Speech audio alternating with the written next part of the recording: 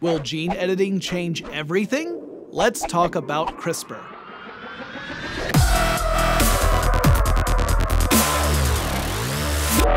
Genetic modification is really cool. It's also confusing and maybe a little scary. And yet people are really excited about a process called CRISPR. CRISPR is an acronym and it stands for Clustered Regularly Interspaced Short Palindromic Repeat.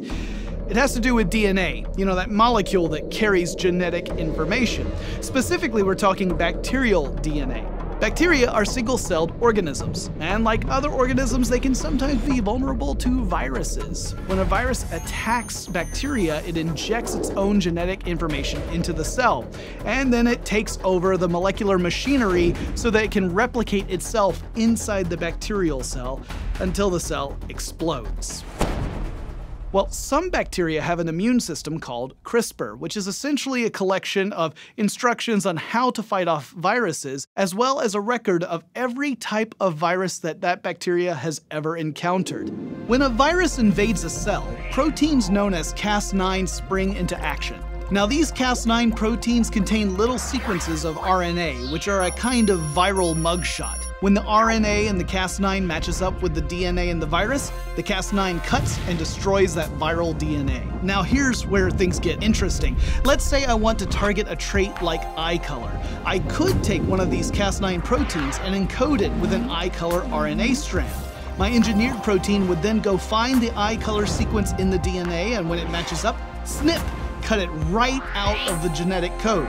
When the cell attempts to repair the DNA break, I can sneak a new eye color gene sequence into the gap. Boom! I've just edited that organism's genetic code.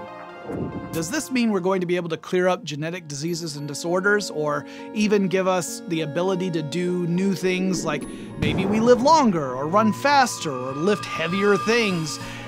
Let's slow down a bit. What CRISPR is allowing us to do is more effectively cut genes out of a sequence, and that has huge potential further down the line, but we have to walk before we can run. Now, maybe in the future, we'll be able to eradicate certain diseases or even boost human ability. For right now, we're just expanding our knowledge, which already has me excited. But I have a question for you guys. What recent scientific discovery or process has you excited? Because we might want to do a show about it. Let us know in the comments below. If you enjoyed this episode, make sure you hit like and subscribe to our channel to join the forward-thinking think tank. Big thanks to Toyota for sponsoring our show and making it possible. And guys, if you like this, you're gonna love these other videos of how awesome our future is going to be.